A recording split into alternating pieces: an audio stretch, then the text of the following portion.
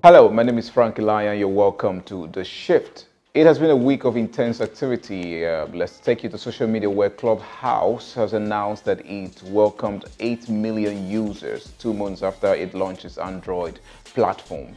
The Android version of Clubhouse was launched in May 2021. Android is the world's most used mobile operating system, accounting for 72.83% of the global market share as of June 2021. Apple's iOS has 26.35% of the market.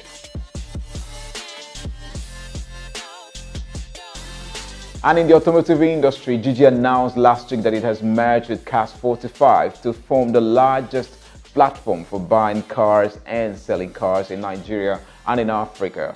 Interestingly, Autochek, a former company formed by the former CEO of Cars45, announced this week that it is extending its services to the notorious Berger Market, which houses some of the largest collections of used cars in Nigeria. The Berger Market, located in Apapa, houses about 10,000 used cars in the country.